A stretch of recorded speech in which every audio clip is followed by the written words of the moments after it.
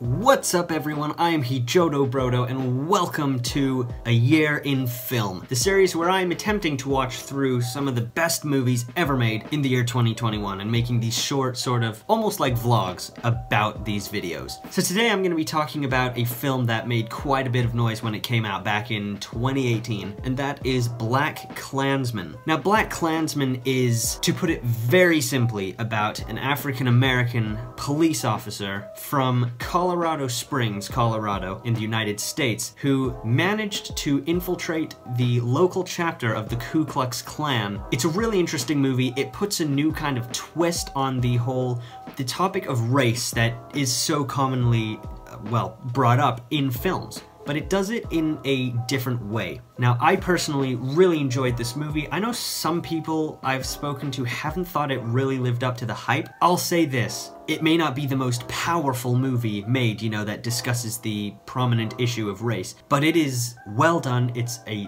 joy to watch, and it is a film that is just well worth viewing, in my opinion. So, as I briefly mentioned before, this film focuses on the character of Ron Stallworth, who is an African-American cop working for the Colorado Springs Police Department. Now, right from the get-go, it is made very clear that this is a period in US history where there is a lot of racial tension going on. It's set in the 1970s. Only one decade before, in the 60s, was the Civil Rights Movement, or the peak of the Civil Rights Movement, with Martin Luther King Jr., etc. So this is kind of taking place shortly after that. So right from the get-go, there's this tension, and you can kind of feel it all throughout the film. After Ron is hired, he's the first black cop on the Colorado Springs team, and he somehow gets in contact with the local chapter of the Ku Klux Klan. And through the clever use of language and things like that over the phone, he manages to convince the members of this Ku Klux Klan chapter that he is a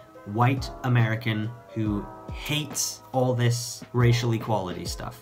Now, as the movie progresses, Ron Stallworth works with Flip Zimmerman, another cop on the Colorado Springs Police Department, who is a white Jewish cop. Essentially what happens is Ron talks on the phone, and Zip goes in person to the Ku Klux Klan meetings, and as it progresses, it's all about kind of what happens, all the chaos that unfolds. The acting in this film is excellent on all parts. John David Washington plays the part of Ron Stallworth, and he does a fantastic job of it. He plays this very cool, calm, collected character who somehow manages to maintain a level head despite some very hideous things that are said to him and that he has to say himself. Adam Driver is also in this film. He plays Flip Zimmerman, and again, just does an excellent job. I have to imagine that many of the parts in this film cannot have been easy to play because there are a lot of very, very bigoted racist things that are said so that the characters can attempt to fit in with the KKK.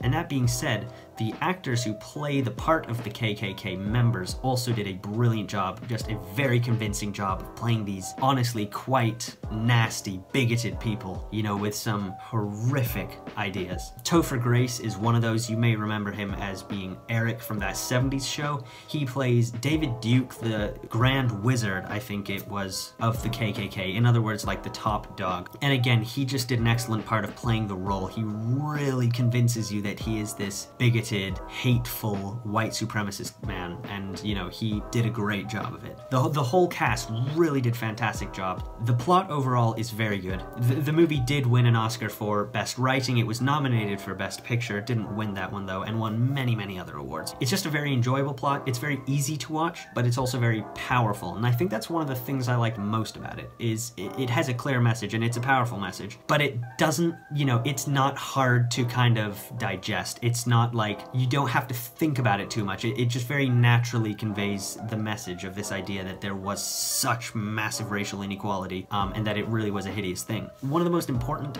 things in this film is that it really stresses the idea that even after the Civil Rights Movement, after Martin Luther King Jr. and all of, you know, the amazing work that went on in the 60s and things, there were still so many people who were opposed to equal rights, and so many people who genuinely believed that, you know, white supremacy was kind of the mantra to live by. And it really is, in my mind, a criticism of that, and it makes it clear that, you know, these issues exist. They're issues that cannot be swept under the carpet. They need to be brought out into the open, because that's the only way things are ever going to move forward. And I thought they did that really well. The movie also did a good job of kind of invoking feeling You know, I talk about this a lot. I say I think a good movie makes you feel something, and BlacKkKlansman did do this. So overall, fantastic film. On IMDb, it's given a 7.5. It's not actually in the top 250, but it was on my list of films to watch, seeing as it won an Oscar. And again, it just made quite a lot of noise. You know, there was a lot of discussion about it when it first came out. I would agree with that rating. I think 7.5 is